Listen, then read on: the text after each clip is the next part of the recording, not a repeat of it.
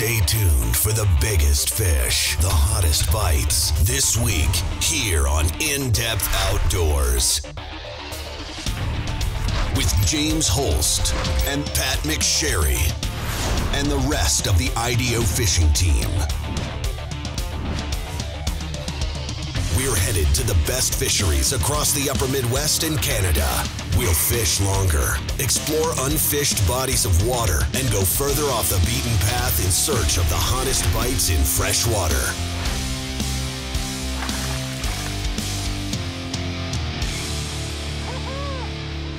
This is In-Depth Outdoors. Welcome to this week's episode of In-Depth Outdoors. I'm Pat McSharry, and we finally have the cold temperatures that we need to give us a lot more options here in the Midwest out on the ice. So in the coming weeks, we should have a lot more flexibility and get on some great bites for you guys. So on this week's episode, it's P.J Vick and I. We're headed up to Lake of the Woods. And at this time, Lake of the Woods is just getting going.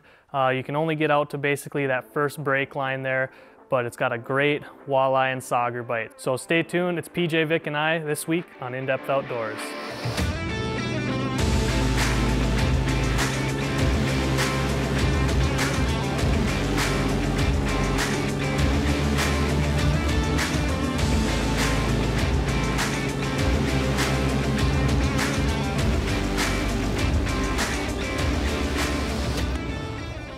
All right, it's the spot. All right.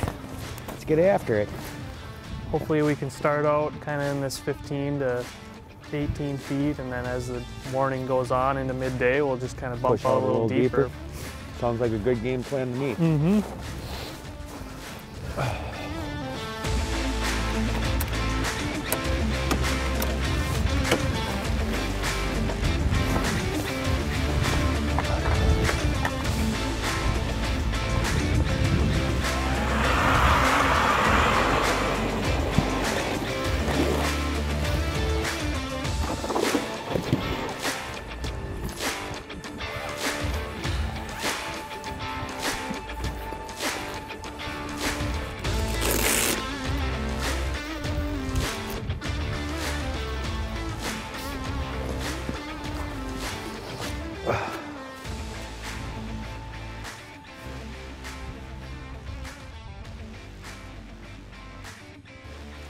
There he is.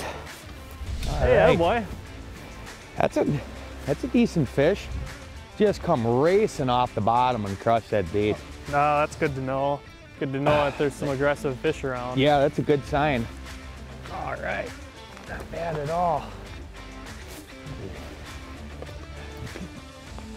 Fishing with the new number 6 perch slab wrap this morning. I've really been excited about trying this bait out. And that fish agreed that it's something that catches. All right. Well, I think I made the right bait choice because this fish actually has a perch sticking out of its gullet. Perfect. Yeah. You're thinking about keeping a few fish today? I'm gonna keep fish today. Okay, that is a perfect eater right there. So we'll put that one on the ice. All right. Here he is. There, you got him. There. Oh, it's just a little bit nicer sauger is all. He's got me all tangled up there. There we go. And I'm gonna keep a few, do a little fish fry later on, I think. So right now, we've just kind of been testing the waters, trying to figure things out. You know, we started out in kind of that 16, 17 feet of water. PJ caught a nice walleye right off the bat, had a few small saugers, and things kind of dried up for us. So now we've been kind of hunting and pecking around a little bit deeper water. We're in 22 feet. You know, we're probably maybe 500 yards away from where we originally started, further to the north out into the basin. And we're just kind of hunting around looking for active fish right now. And hopefully that's a good sign. There's a pack of them around here. We can pick off a few more. Got him. Ooh, that feels like a better fish a little bit. We're starting the day off here. We got a pretty good cold front moving in. we actually pushed out to about 24, 25 feet of water. Oh yeah, very nice. All right, nice, probably 17-inch sauger. Beautiful fish. But like I was saying, with this cold front coming in, we kind of checked in shallow, and those fish were not in there this morning. We bumped out right away, and now we're starting to contact some nice fish. So hopefully we can kind of hunker down out in this area and pick away at them. StrikeMaster introduces the new Lithium 40 volt. Everything you've ever wanted in an ice auger. With a 40% increase in cutting speed over the competition and up to 100 holes per charge, the Lithium 40 volt has the power and stamina you need, and a 2-amp rapid charger that can bring a fully discharged 40 volt battery pack to a full charge in as little as 2.5 hours. The new Lithium 40 volt, only from StrikeMaster. At Eskimo, we have the tools to help you enjoy your time on the ice. They say man needs food, clothing, and shelter. When it comes to shelter, we like the Outbreak 450i with its full-size no-trip door that's nearly 74% bigger than a standard door, making it much easier to load and unload. With 75 square feet of fishable area, you'll be warm and comfortable during your day on the ice. Check out the Outbreak 450i and our full line of products at geteskimo.com. From the first time you pick up a tuned-up custom rod, you'll know you're holding something special.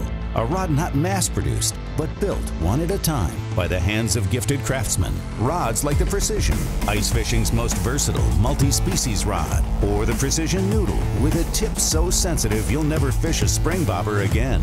And the Commander, the rod that's never met a big fish it couldn't best. Tuned up custom rods. Ice rods handcrafted for you and the way you fish. This winter, set a trap for your next trophy with iFish Pro. The new iFish Pro 2.0 now offers an insulated base to help keep your ice hole from icing over, and an upgraded rod holder for use with longer, heavier rods. Complete your ice fishing arsenal with iFish Pro. Tactical ice gear that puts the fight back into tip-up fishing. Find iFish Pro online at ifishpro.com or at your favorite sporting goods retailer.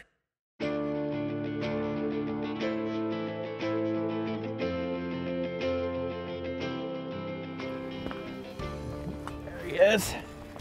All right, a little flurry going on here. Oh yeah. I know. I've noticed just the last little bit here. Not a very big one, but fish. Walleye? That's another walleye, so that's a nice. good sign. I mean, yeah. The last few fish here have been walleyes opposed to them saugers.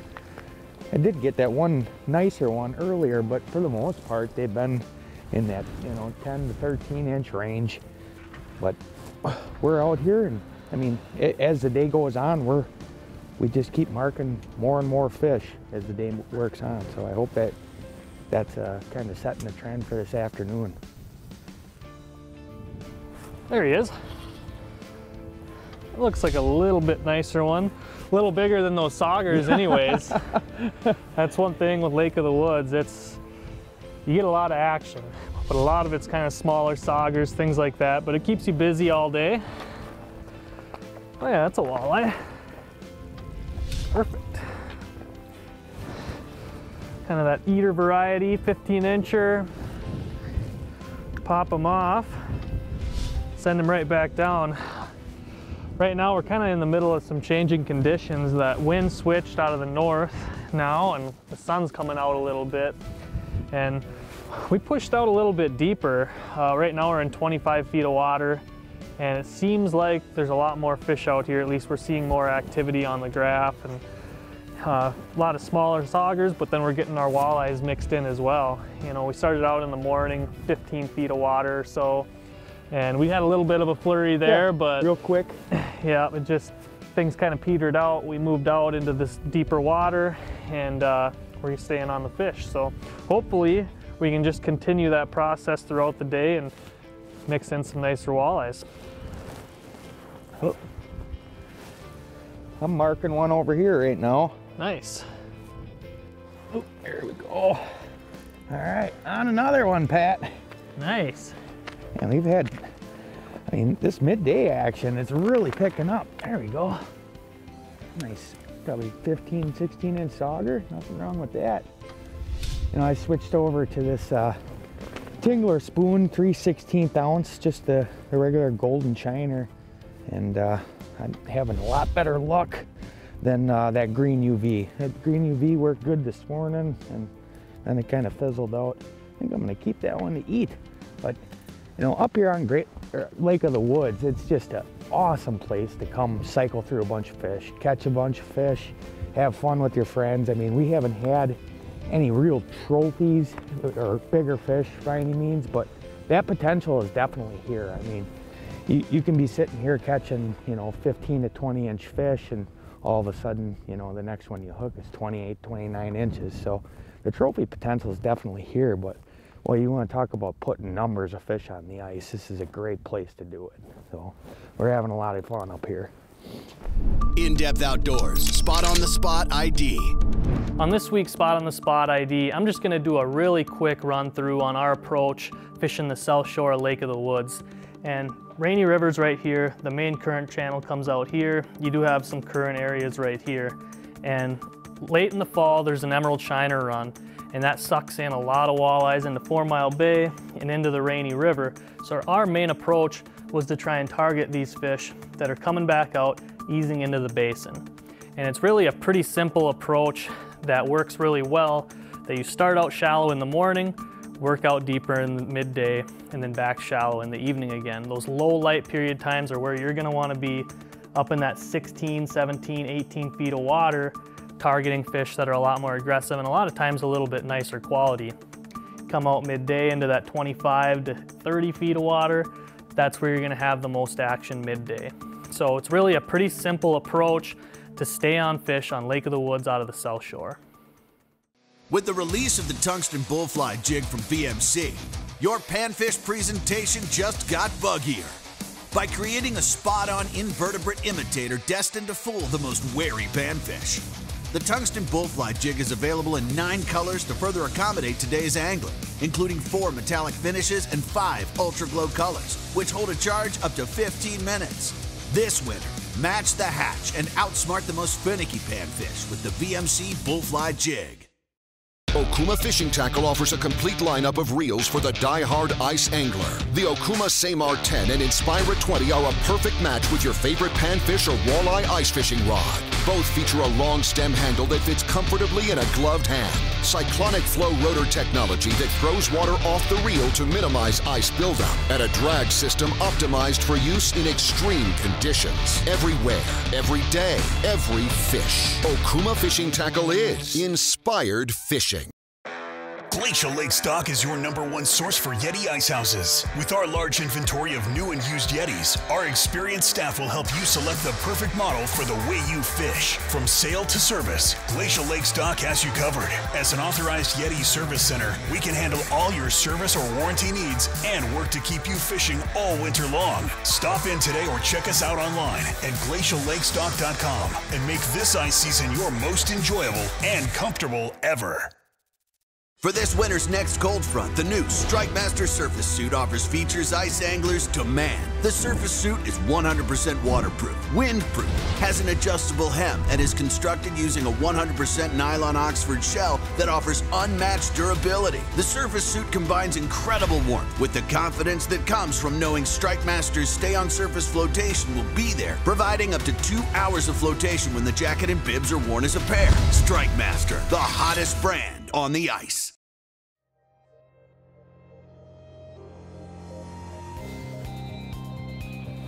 Hey Pat, I got a big fish on. What do you got?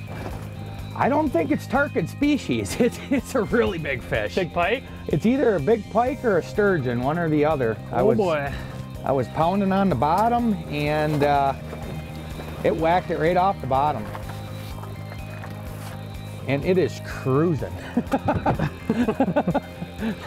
Basically, we've been taking turns kind of warming up in the house, fishing, and then getting warm, going back out, pole hopping around. Works really good to set up the base camp. And oh boy, what do you have? I'm telling you, he's just going. I mean, Gotta be a sturgeon, right? I would think so. I would think it is. Hey, we're getting a lot of real short head pumps on it. But that's one cool part. You just never know what you're gonna hook into out here. Yeah. Whether or not you're targeting walleyes, there's plenty of other species to be had. And I'm enjoying this battle, to be honest. Your wrist getting sore yet? A little bit. But flip the shack back over. I thought it was gonna be a quick deal with a pike. I don't think I've ever caught a sturgeon through the ice up here. No. So when he bit, did he chase it up off the bottom? I was actually pounding the bottom, which is how I've been getting a lot of these bites today. You know, a lot of the fish are actually banging right off the bottom, and yeah, I mean it was a good hit, but it was right on the bottom. Sucked it right in, I'm sure. Yep. He's still on the bottom. Yeah, he is. I think he's just kind of taking me. Yeah, he's taking me on a tour. So we've been fighting this fish for a while. Yeah, we're obviously truncating the edit. I think it's probably 20 minutes? At least 20 minutes now. We've had, there it is right there, a couple feet off the bottom. And we're wearing it down a little bit, but every time we think that, it just takes another big run. You got the right rod for it, just not quite the right line to start horsing him. Right. Yeah, I'm using 6-pound Ice Magic today, and this is going to be a true testament of what it can do, I think. It's kind of like one of those, you know, you hook into a fish that's not a target species, and it's like, if you horse him right away and he gets off, then it's like no skin off your back. But once you reach like a certain amount of time well, I got 20 minutes invested into catching this fish. Now I'm dedicated now. This is happening. Yeah, we got to stay on him. I think he's coming up off the bottom. I think we might be getting a little closer here. Yeah, he's like 3 feet off the bottom instead of right on the bottom. Really wearing him down now. Could be a lost. It could be a lost muskie. I guess came down here to eat saugers. Oh, he's close. Is he? Yeah. It's really close. Okay. Well, I'm guessing we're not going to get him at the first time he comes to the hole. Oh, there he is. Whatever he is. I see bubbles. I just seen it snout whatever it was sticking past the hole. Did it have any dangly feelers down there? I think it did. But it looked large. Well, I tell you, you know, that initial 30 seconds when you're just really trying to figure out what you got going on here. Well, I bet when you... I bet for the first 5 you thought you had a horse walleye. Yeah, exactly. I say he's a little bigger than I say wait until he gets all the way, snout all the way up before you go for him. Oh yeah, you got him. You got him. I don't got him yet, but there we go. There you go. That's what I'm talking about. Oh man, that was a heck of a battle. That was an awesome battle. What an awesome fish, man. Yeah, I'm thinking more like 48 there. Yeah, he's pushing 50 inches, I bet. Yeah. Man, that's excellent. Cool. Here, I got a very cool. Right here. So cold, my hands are sticking to it. That's awesome. That little hook and that line held up. Yeah, it did. That 6-pound Suffolk Ice Magic, and it did the trick. Well, she's icing up. She is. We better get her back. Yep. What an awesome fish, though. All right. That's a tight fit. Come here, girl. Oh yeah, she's ready to go. There you go, girl. There she goes. I don't know about you. No hand clamps right now because my hands are freezing. I'm gonna flip this house up and turn this heater on. My arms are frozen. What an awesome fish, though. Very cool. Brandel GM in Aiken, Minnesota's only haggle-free Chevrolet, Buick, and GMC dealer, is a proud sponsor of In-Depth Outdoors TV.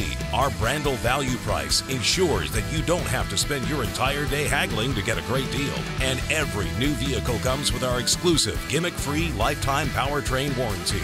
Whether you're in need of service, sales, parts, or body shop repair, stop by our state-of-the-art facility in Aiken or visit us 24/7 at brandelgm.com.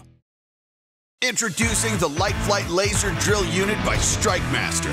The Light Flight, the laser drill unit that offers a nearly 40% reduction in weight without sacrificing cutting speed. Paired with any quality brushless electric drill or any StrikeMaster powerhead, the Light Flight features a full-length flight and molded blade carriage that ensures your laser blades will always stay at the perfect cutting angle. Less weight, less fatigue. More holes in less time. The Light Flight Laser Drill Unit by StrikeMaster, the hottest brand on the ice.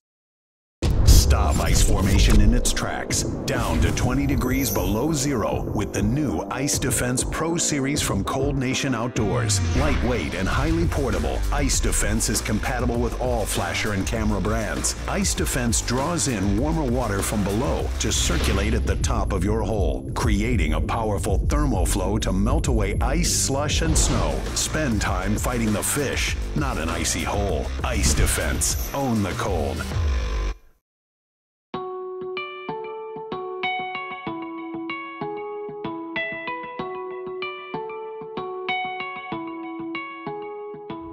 It's been a few years since I've fished this part of Lake of the Woods. You know, the last time I think I was up here was fishing the Angle or that Sioux Narrows area, and it's no surprise of why it's so busy down here. You get a lot of action. Yeah, there is a lot of action down here. It's been a while for me too, at least 4 years since I've been out here. And there's just as many fish as I remember last time. There he is. That feels a little better than the smaller guys we've been getting today.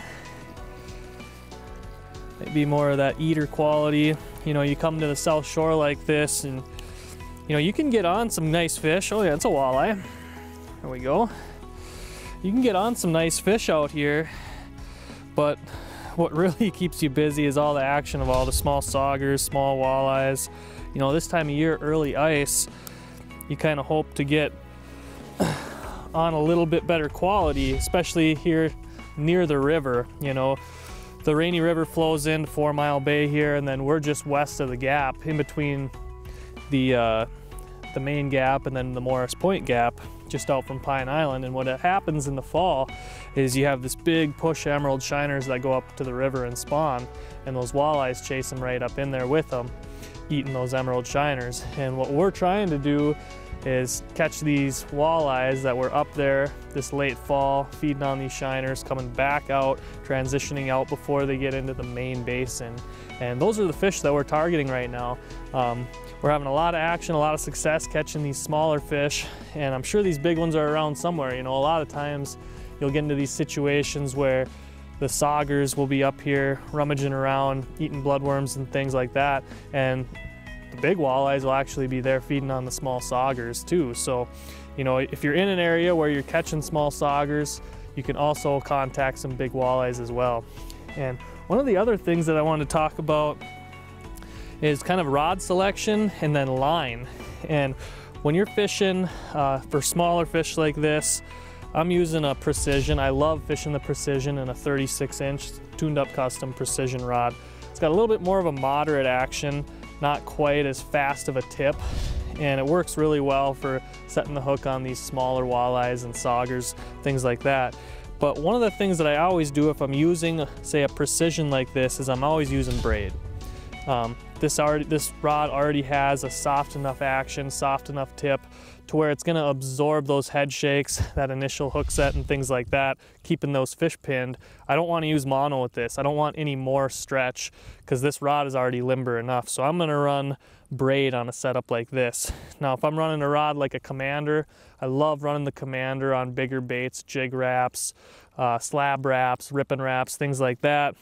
Then I'm using more of a monofilament. What I really have been using lately is that Suffix Advance. I really like that Suffix Advance in a 6-pound test. It has just a little bit of stretch, so that rod that's a little bit stiffer keeps those fish pinned. So I'm gonna get another minnow here and get back on them.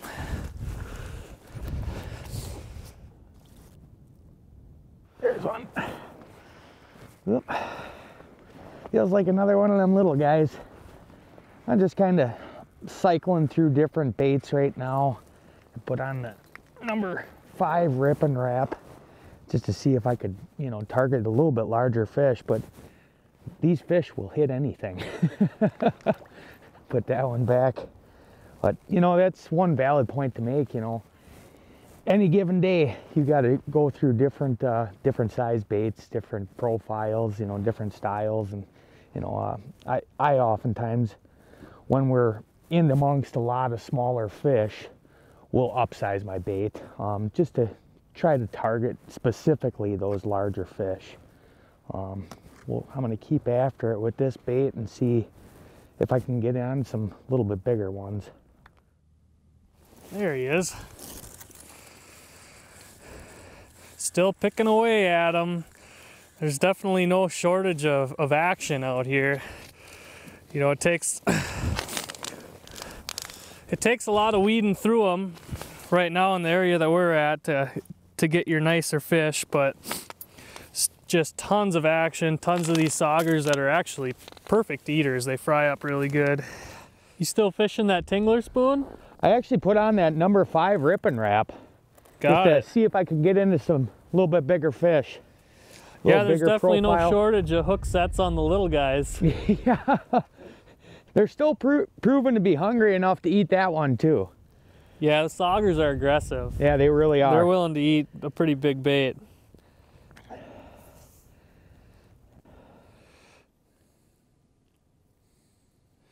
Oh, here comes another one.